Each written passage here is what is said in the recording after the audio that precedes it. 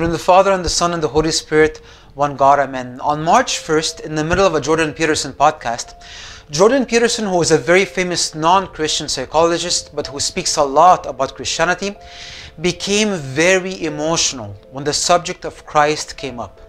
He started tearing up when he seemed to be coming to a realization that the objective and narrative worlds come together in Christ. Let's see a brief footage. And in some sense, Christ is the union of those two things. The problem is I probably believe that, but I don't know. I'm amazed at my own belief, and I don't understand it.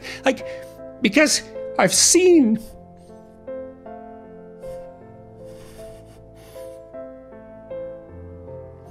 sometimes the objective world and the narrative world touch. That's Jungian synchronicity. Yeah. And I've seen that many times in my own life. And so in some sense, I believe it's undeniable. We have a narrative sense of the world. For me, that's been the world of morality. That's the world that tells us how to act. It's real. We treat it like it's real. It's not the objective world. But the narrative and the objective world touch. And the ultimate example of that, in principle, is supposed to be Christ. But I don't know what to... that seems to me oddly plausible. Yeah. But I still don't know what to make of it. Partly because it's too terrifying a reality to fully believe. I don't even know what would happen to you if you fully believed it.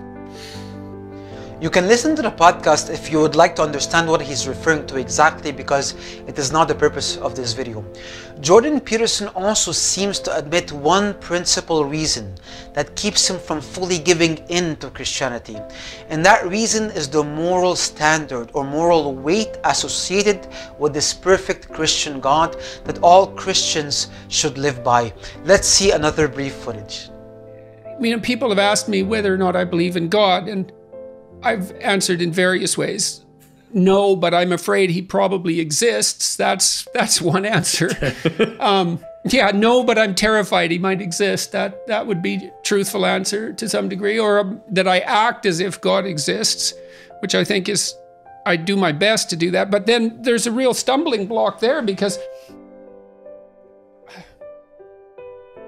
there's no limit to what would happen if you acted like God existed. Yeah. You know what I mean? Because I believe that acting that out fully, maybe it's not reasonable to say to believers, you aren't sufficiently transformed for me to believe that you believe in God, or that you believe the story that you're telling me. You're not a sufficient. The way you live isn't sufficient testament to the truth. And I understand it when you say something like, I act as if God exists, or, I'm afraid to say that God exists.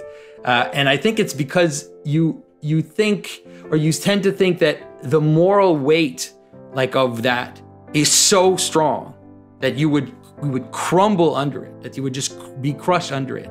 And I think believe that. And I think I understand that.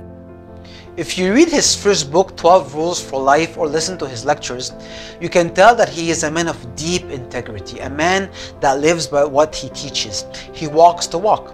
I believe that is somewhat of a virtue, if I may say that, and I certainly applaud him for that. But that also has an unbearable weight when one is trying to live up to a perfect morality. But if I could send Jordan Peterson a message, it would be this. You don't have to be perfect. God doesn't want us to be perfect as a prerequisite to joining Him. We are perfected in Him, not apart from Him. The vital missing element in Jordan Peterson's equation is the very work of God in one's life. He is the one that leads us into that path of virtue. And it is not a path of perfection in the sense that we commit no sin. It's a path of human recreation. It is a healing of the human condition. And that is precisely why we have the mysteries within the church, and we have the saints who lived that kind of life in Christ. St. John Chrysostom says the following: "Enter into the church and wash away your sins, For here is a hospital and not a court of law. Do not be ashamed again to enter the church.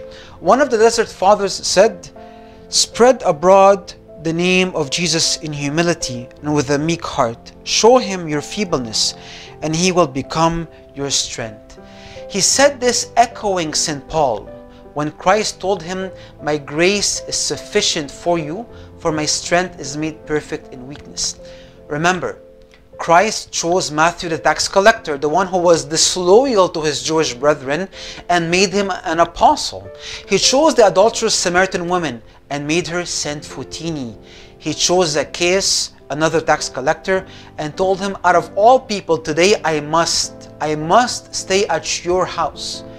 Zacchaeus became the first bishop of Caesarea according to the apostolic constitutions.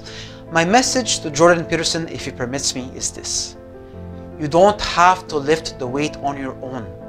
You are not meant to. Come home to your God and He will show you. He awaits. Thank you for watching this video. Don't forget to watch our previous ones by visiting and subscribing to our channel. If you find this content beneficial, share it with your friends.